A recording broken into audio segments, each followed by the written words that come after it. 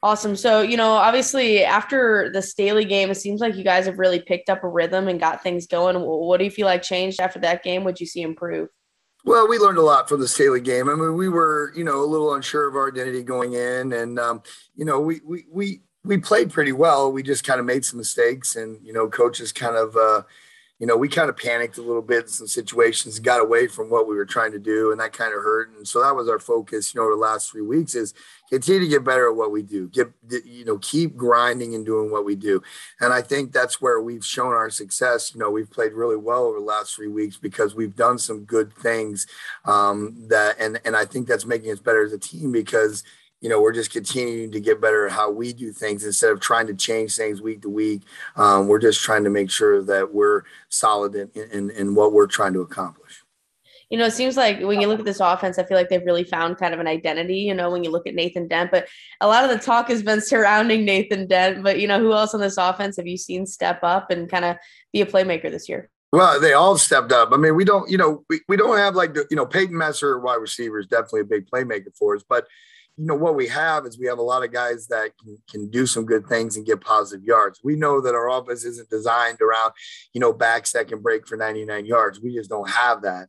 I'd like to see it happen, but what we do, our identity is, to move the chains, keep our defense off the field, keep moving the football, and then the big plays come. And I think that's where we've gotten better as a team is that we're able to, control the clock a little bit and have possession of the ball. So, but that's where we've been successful with. And then when the big plays happen, we know, when it gets in Nate's hands, he can do a lot of good things. So again, it's just one of those things where we just got to go with it. And sometimes we cringe when he does some of the things he does. And sometimes we give fist bumps, so, but that's kind of where our offense is at. And I think I think we've gone in the right direction, but, we'll find out tomorrow night because, like I said, we're going up against a good football team and we got to see, if we progress through the week, which I think we've done some good things. But that's kind of where we're at. Helias, always a tough game. What are you guys looking at for Helias this year? A lot of new guys on that team as well. Sure. I mean, a lot of questions have been asked, how, after last year, and they won the state championship. And, I'll be the first one to tell you, I walked off that game last year saying, if they're not playing the state championship, then something's wrong because they were a solid football player our football team with some really, really good football players. And this year, they're solid again, really good football players.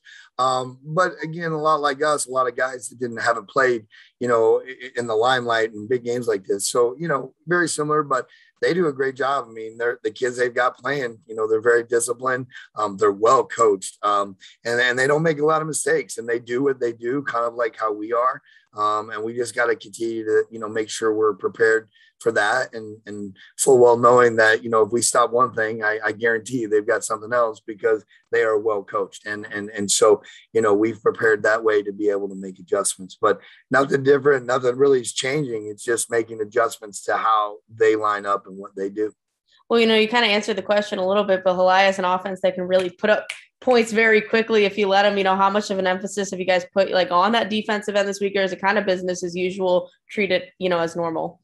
Well, our weakness all year, we knew that going in was kind of in our secondary and getting, the big play has killed us. Not a lot of teams have driven down the field on us. And I'm not saying that they haven't because there's been a couple of series they have, but for the most part, it's the big plays. It's the explosive plays that have put us in a bind. You look at last week, I mean, we were playing well, but it was a big run to the outside for, about a 60-yard run. And then, a fade ball down to the 1-yard line. I mean, take those two plays away, we might have had a shutout. So again, it goes back to, big plays have been a factor on us, our defense all year. Otherwise, we do a pretty good job and we make some things happen. So our focus is we made some personal changes. We did it last week a little bit.